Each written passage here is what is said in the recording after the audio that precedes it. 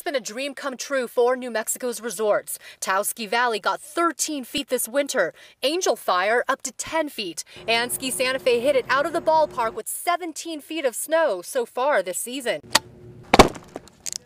Skiers and snowboarders are thrilled too. Nice and powdery, nice and smooth. Those at Ski Santa Fe say it's the winter that keeps on giving.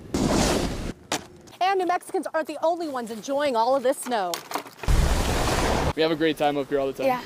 This is the Kawachi family's third visit to the resort. They traveled all the way from Brownsville, Texas. We love it up here, that's all. You know, happy to be here, even if it's a 14-hour drive. And there's a whole lot of season left for them to come back. Ski Patrol Director Jack Dant says this has been some of the best snow he's seen in his 17 years here. People are really sending it. That's been fun to watch.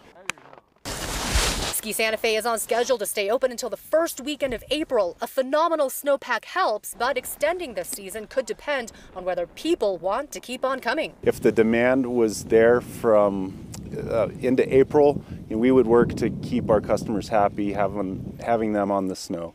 Because when the weather warms up, people might start thinking about other outdoor activities, but not for a few weeks yet. In Santa Fe, Christine Pei, KOAT Action 7 News.